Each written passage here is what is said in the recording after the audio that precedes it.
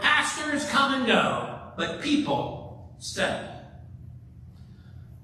Pastoral transitions are times in which people are reminded of that fact. The church is the people. Sometimes we forget that. We forget our Baptist principle of the priesthood of all believers. And growing up in church Sunday school, that was rammed into me. Priesthood of believers, priesthood of believers, priesthood of believers. Will you stop with that? No, priesthood of believers. Sometimes we think that we need a priest, a pastor, to be the go-between with God and to do ministry for us. And let me say, a settled pastor is nice. A settled pastor is wonderful because there is someone here year after year. But the pastor is not worth a wooden nickel if the pastor doesn't empower the people to do God's work in the church, in the community, and around the world. Let me tell you what's happening here in terms of a settled pastor. Things are happening. The previous pastor left at the end of February 2022. I have served since the end of August 2022, just over 3 months, like I said. My energies have been spent in 2 ways during this time with you.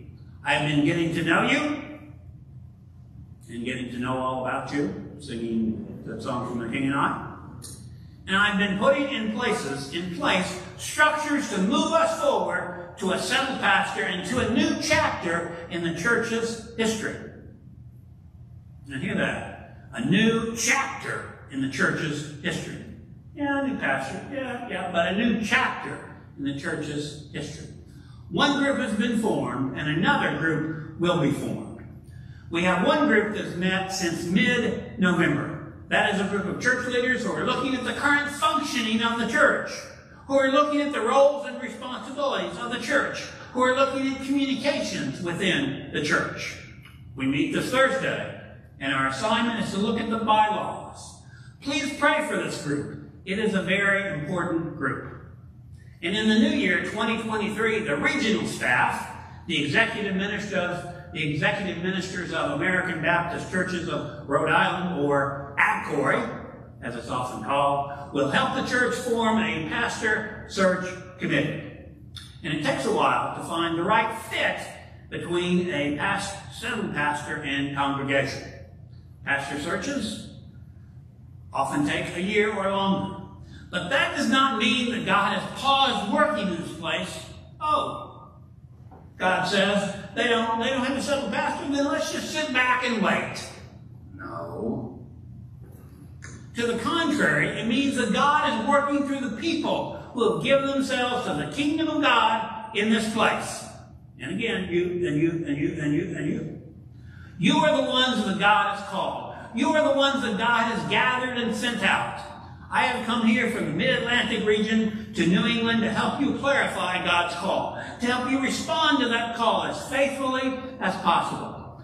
This church is in a transition, not just from pastor to pastor, but from a church at one stage of faithfulness to a church at a greater stage of faithfulness. And you and God are responsible for that. My teacher for one of my courses in interim ministry training says, our theme is that, or our slogan is that of Home Depot. You can do it. We can help. Yes, you can do it, FBCEG. You have been doing it, serving Christ. Despite COVID, despite deaths of key leaders, you have been doing it in love, in faithfulness, in joy.